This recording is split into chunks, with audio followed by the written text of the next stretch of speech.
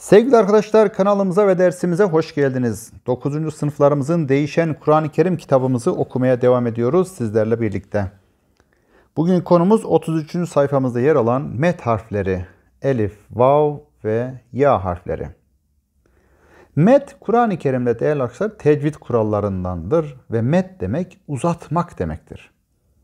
Kendinden önceki harfin uzatılarak okunması sağlayan harflerimiz 3 tanedir. Bunlardan birincisi elif, ikincisi vav, üçüncüsü de ya'dır. Yani bu harflerimiz kendisinden önce gelen harfe birleşirse ve harekesi de olmazsa o harflerimizi elif geldiği zaman ma diyelim, y gelseydi şu şekilde mi. Bakın bir tane daha i yapıyoruz. Vav gelseydi bu kez de mü şeklinde bir elif miktarı uzatır. Bir elif miktarı ne demek? Bir parmağımızı kaldırma veya indirme süresine bir elif miktarı denir. Bakın unutmayın diye elif, vav ve ya harflerimiz burada sizlere gösterilmiş. Elif, vav ve ya harfleri değerli arkadaşlar kendisinden önce gelen harflerimizi hareketsiz geldikleri zaman ne yapar? Bir elif miktarı uzatır. Şimdi örneğimizde elif ile başlayalım. Elif normalde Arapçanın, Kur'an-ı Kerim'in biliyorsunuz ilk harfidir. Ancak kendisinden önce gelen harfleri üstün okutur. İnce harflerimizi a arası bir sesle, kalın harflerimizi direkt a sesiyle uzatır. Mesela sat harfini sa, ra harfini ra, ha harfini ha şeklinde bakın hareketsiz geldiğinden dolayı hareke olmazsa met harfi sayılıyor ve bir elif miktarı uzatıyor. Şimdi aşağıdaki örneklerimizi okuyarak konumuzu kavrayalım.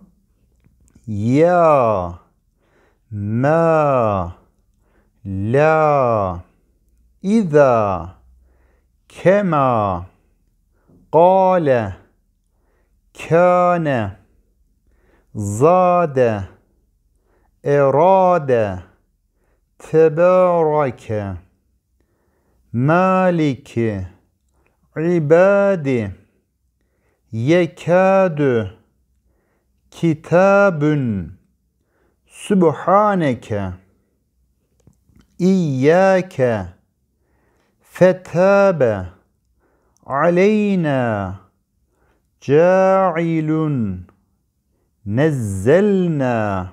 Gördüğünüz gibi hareketsiz bulunduğu her yerde ne yapıyor? A sesini çıkartıyor. İhdina, gışavetün, ya eyyüha, zulümatün, cennetin, bima unzile, ticaretühüm, fezadehum, ebsarihim, razeknahum. Bu şekilde geldiği zaman tecvid kurallarından metni tabi oluşuyor değerli arkadaşlar. Yani bir elif miktar uzattığımız zaman bu tecvidimizin adı da metni tabi olmuş oluyor. Şimdi Nebe suremizin 6 ila 9. ayetlerindeki hareketsiz gelen eliflerimizi okuyarak konumuzu pekiştirelim. Yani metni tabi kuralını uygulayalım. Bismillahirrahmanirrahim. Elem nec'alil erza mihada vel cibale evtada ve halaknakum ezvaca ve cealna nevmekum sübata. Gördüğünüz gibi kırmızı yazılı eliflerimizi bir elif miktarı uzatarak okuduk. Met harflerimizden ikincisi vav'dır kıymetli arkadaşlar. Vav harfimizde kendisinden önce gelen ince harflerimizi u, ü sesi arası, kalın harfleri de u sesiyle uzatır. Mesela hu, ru, u. Bakın bir elif miktarı uzatmış oluyoruz. Şimdi örneklerimizi okuyarak daha iyi anlayalım konumuzu.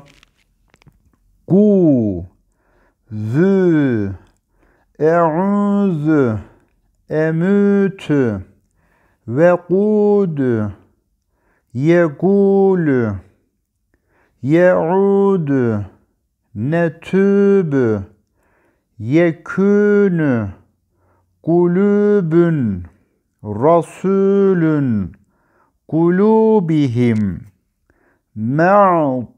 ma'dudetün, gafurun, bisuratin, mağzubi, müflihune, müfsidune, müslihune, yerci'une, ya'lemune, yuqinune, yu'minune, yeş'urune, yunfigune,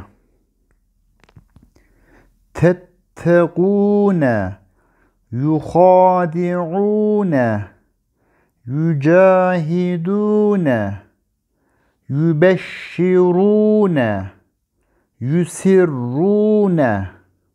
Evet, şimdi de uygulama bölümümüzde Buruç suresinin 1 ile 6. ayetini okuyalım.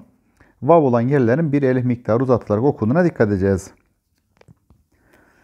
Bismillahirrahmanirrahim.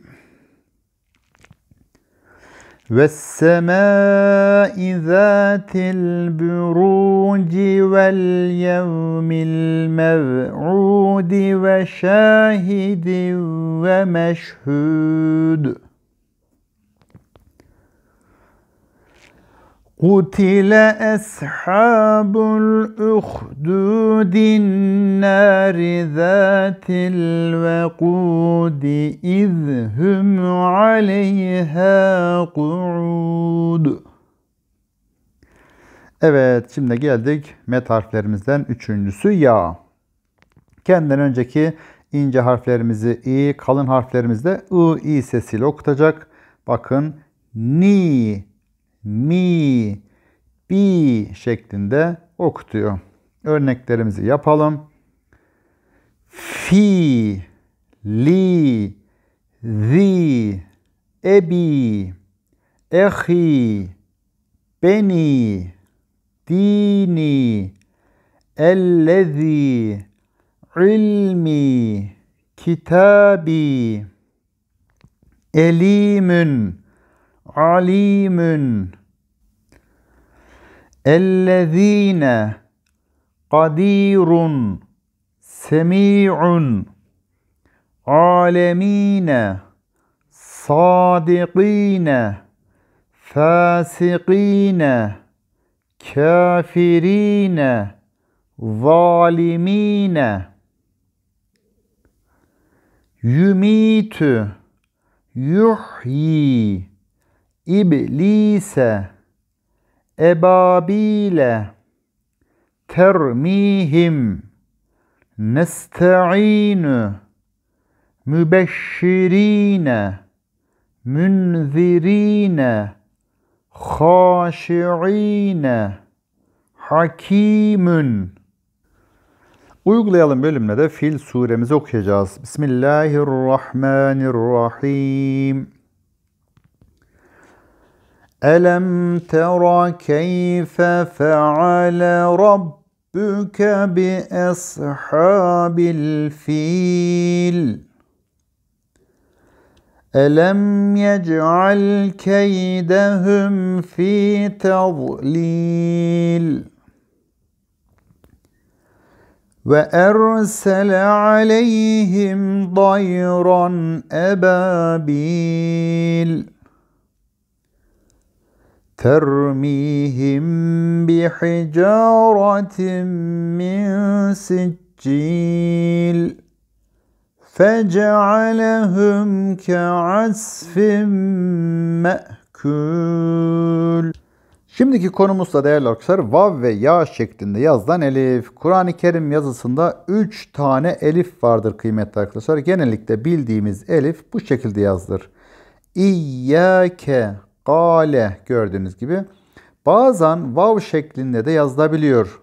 zekatün, salatün şeklinde ama biz burada yine vav değil elif okuyoruz. Bazen de ya şeklinde yazılır ki ala, ila şeklinde harf-i cerlerde gördüğünüz gibi, ancak biz yine ne yaparız? Elif şeklinde okuruz. Örneklerimizi yapalım.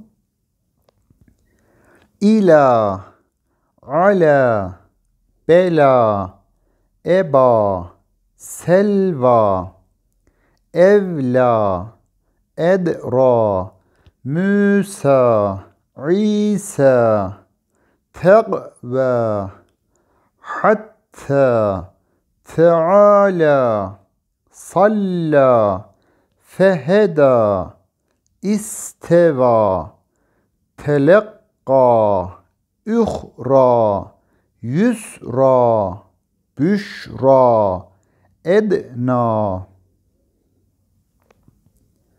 husna, yağşa, neccana, fesevvahünne, menatün, salatün, zekatün, hayatün, gadatün, necatün. Zaten bu şekilde harekeli geldiği için sizler harekeye bakacaksınız. Diyelim üstünse salatün şeklinde okuyacaksınız.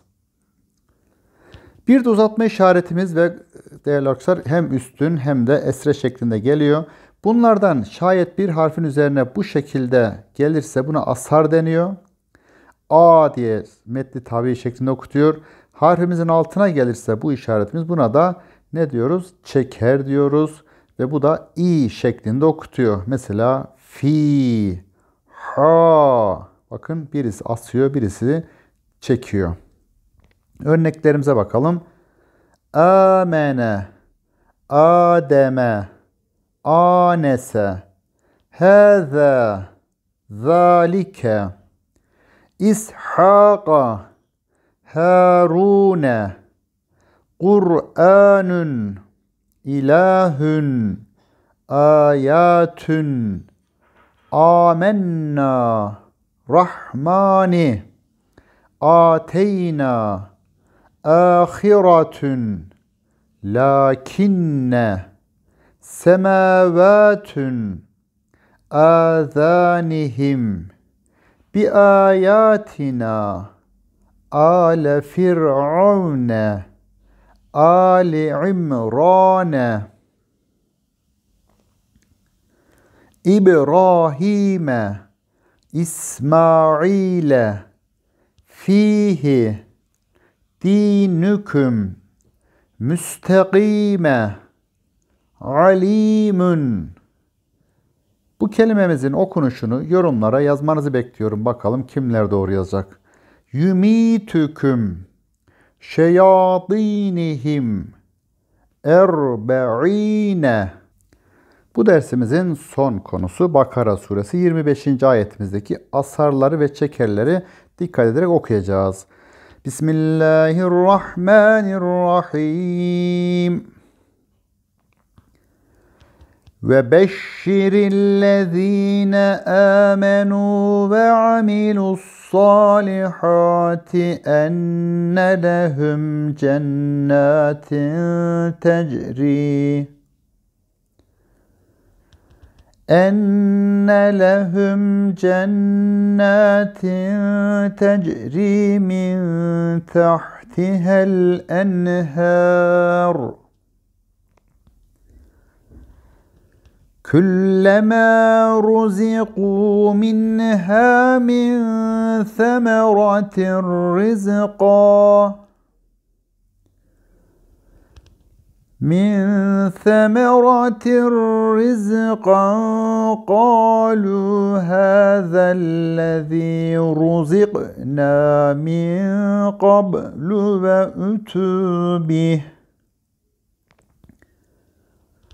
وأتوا به متشابها وَلَهُمْ فِيهَا أَزْوَاجٌ مُطَهَّرَةٌ وَهُمْ فِيهَا خَالِدُونَ. Sadakallahul azim. Evet, neymiş? Harfimizin üzerine gelirse A, altına gelirse İ, üsttekini asar, alttakini de çeker diyoruz. Değerli arkadaşlar, bu dersimizin de sonuna geldik. Videolarımızı beğenmeyi, arkadaşlık gruplarınıza da tavsiye etmeyi unutmayın diyor. Hepinize derslerinizde başarılar diliyoruz.